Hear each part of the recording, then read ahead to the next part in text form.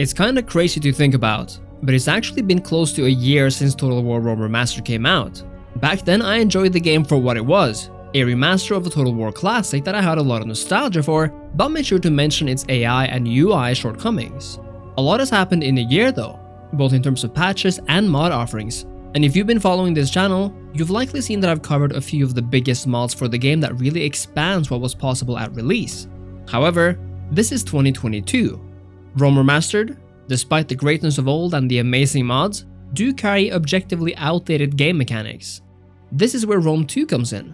Rome 2 might have its issues, lacking mechanics and a bit of that old charm, but it also feels a lot better to play in terms of fluidity, controls, and visuals. That's why I thought it was time to see which of these games you should be playing right now, both if you're a beginner and if you're in the mood for some Total War fun taking place in antiquity. And we're leaving no stone unturned here, including campaigns, battles, and mods. And if that sounds good to you, I really hope you leave a like and a comment down below. And now, Rome Remastered vs Rome 2 in 2022. Rome Total War was my first ever Total War game, and I will forever cherish it. But for the past 5 to 10 years, this old gem paradoxically runs like ass on modern hardware. That's partially where Rome Remastered comes in. It runs infinitely better than the old game, brings back the same old feeling and vibe, and comes with updated visuals, but sadly also the same faults related to AI, and comes with a controversial revamped UI. Those are the highlights, but what does this mean for players in particular? Well, Rome Remastered offers that classic Total War campaign we know and love, and if you miss the old days, then look no further. If you want to play like it was 2004, you need to play one of the 3 Roman factions before unlocking every other playable faction in the game. This might seem like a weird ancient gaming era thing, but honestly, I really love this aspect. This means that Rome and Italy is what feels like home in this game, and journeying beyond these confines is mysterious and exciting. Unlocking the other factions means you'll have to defeat them in the campaign, which means that you're actually rewarded for playing long campaigns that take you all over the world. It feels like a kind of in-game achievement system with real rewards in a way, and to me, that's awesome. The campaign in Rome Remastered is virtually identical to the one in the original game, and that's a good thing. Every city is its own entity, and you're free to build whatever buildings you want in every town, be it walls, roads, or marketplaces. This means you get the freedom to build what you want where you want, without any restrictions other than money or population size. And that's the thing I really love about Rome Remastered. There is so much here that is left up to the player. Want to have several armies not led by a general? Go for it. You can even have a captain win battles and become a great general through the man of the hour mechanic, which is completely missing from every newer title. Armies only come with one stance here, and you can't do forced marches or anything like that, but what you can do is build watchtowers to light up your vision of the map. Or what's even cooler is that you can erect permanent forts to create a choke point across rivers or in mountains. I absolutely love this because, however minor, it really feels like you're somehow shaping the map, creating new points of strategy that can help you now or in the future. The original Rome is in many ways very simple. There are no real deep mechanics to pay attention to other than what's right here. And what I mean by that is that most things revolve around the city and the war machine. And yet, it's also deliciously great. Rome Remastered makes use of a population system in every city, meaning you have real numbers of people living in your empire and not just an abstract growth meter. The number of people in your city are influenced by the recruiting of units or their disbandment, and you will have to pay attention to how crops and temples influence further growth and happiness. Perhaps the most intricate mechanic Rome Remastered offers outside of empire building is the Senate and mission system, which is essentially the only structure this game offers. Even then, the Senate system, which has you vie for the love of the people and the Senate before in the late game, march on Rome itself and declare yourself the one true Roman faction, is an exclusive Roman feature. Every other faction has no particular system, so it's a very free-flowing campaign. I personally like more mechanics and some structure though, but here you can make your own stories and not really have to do anything you don't want to. I love the look of Rome Remastered, as I find it comfortable to look at and easy to make out what's going on at any time. That's one of the perks of offering simpler graphics, I guess. On the campaign, the style is awesome, I'd say, and even though I think the original Rome still looks amazing, I've gotten used to and really like the visual updates here. What I will say is that the battle maps still look and feel quite outdated though, depending on what we're talking about. The units have gotten a solid visual upgrade luckily, but there's also the matter of how they move and how they play. You will definitely notice that this is an older title in terms of animations, which is probably my biggest gripe with this game honestly. Everything just feels kinda stiff, and you don't have as easy control of the camera as you do in later titles. Rome battles still play well though, and just like in 2004, It's a joy to duke it out on the battle maps that resemble the locations on the campaign map, and spend time in cities that reflect what you've actually built yourself. The downside is that there are certain unit pathfinding issues that do remain, especially in siege battles, and the AI is questionable, even though that doesn't necessarily mean that battles are easy. When Rome Remastered came out, there was a lot of talk about the game's UI.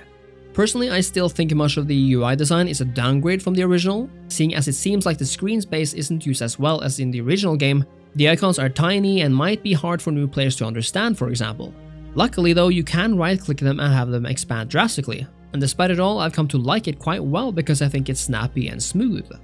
That was the vanilla Rome Remastered experience, and I honestly think it's quite decent, especially since you're not only getting the massive original Grand Campaign, but also the savagely hard Barbarian Invasion campaign that pits a divided Roman Empire against barbarian hordes and Eastern empires, and the Alexander campaign, which, yeah, malaka. My biggest issue with this remaster though is that it doesn't offer a multiplayer campaign, which I feel would have been absolutely amazing for this game. It's a huge missed opportunity because this is perhaps the best running Total War game due to the simple graphics and mechanics, and would have been very easy to pick up and play with a friend or two. But then there's of course the matter of modding, and I wish to highlight two mods in particular here that I find increase the enjoyment of the game further. First up is Rome Total Realism Imperium Surrectum, which focuses on bringing a massive amount of new units, cities, and factions to the game, but also which lately has begun adding new game mechanics, cultures, and religions. The second mod is Total Conquest, a mod that focuses on the campaign mechanics to make Rome even deeper. I love both of these mods, and if you tire of the same old vanilla experience, these mods are fantastic. There's even a medieval mod here named Chivalry, which is based on Medieval 1 rather than Medieval 2. In other words, there's quite a lot you get for the price of Rome Remastered then, and when I'm in the mood for a tad more classical style and simple yet exciting Total War experience, I love coming back to this era. The cinematic cutscenes for every faction, and the unforgettable music, which is some of the best in the series, especially on the battle maps. And this means it's time for Rome 2. Forget that Rome 2 had a tight birth, that's almost a decade ago, and things are different now. Rome 2 is massive, still popular, and hugely modernized compared to Rome Remastered. Rome 2 offers an absolutely massive campaign that stomps all over the first game in terms of scope and factions. The map is beautiful, especially with a few mods like the ones I'm using here, which sharpens the game up a little. Whether the landscapes or the cities, Rome 2 looks beautiful even today, and really feels like you're in a large and deep ancient world here, stretching from Iberia in the west all the way to Afghanistan in the east. Total War changed a whole lot between Rome and Rome 2, and these changes do remain between Rome Remastered and Rome 2 as well. Perhaps the most obvious change is that Rome 2 is a lot more historically accurate this time, offering only one Roman faction instead of 3. You can, however, choose between various families now that alter the experience depending on which perks you value the most, which is worth to consider before playing. One of Rome 2's biggest changes since last time is the new province system, which has a lot to say for how you actually build your empire. Cities now have slots which forces you to prioritize what to build where, taking away from the freedom of the original in an effort to force the player to make hard choices. In addition, every province now has one major city known as a province capital, and one or more smaller towns that often come with unique trade resources. Only the province capital comes with city walls though, so the towns are more prone to being attacked. An intuitive population has been replaced with a meteor showing us how far you are from your city expanding, which in turn is influenced by the buildings you have erected. Recruiting units have no impact on this growth, so there is in a sense less realism to think about here. There's also a food mechanic that along with money governs the upkeep of your units.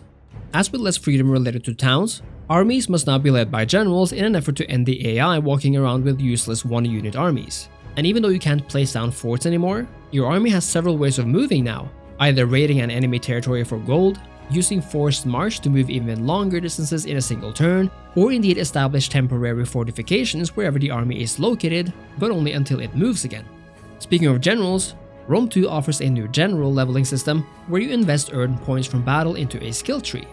This stands in contrast to Rome Remastered system of a more dynamic general leveling system where the traits are awarded after certain actions or events. So in a way, Rome 2's system is perhaps less realistic, but also a bit more reliable since you are in charge. The general theme in Rome 2 compared to Rome Remastered is perhaps that of restriction. Your expansion is now held back by an Imperium level, which determines how many armies and agents you can fill at any given time. And the same goes for edicts, which are special province-wide bonuses you can only have so many of at any single time.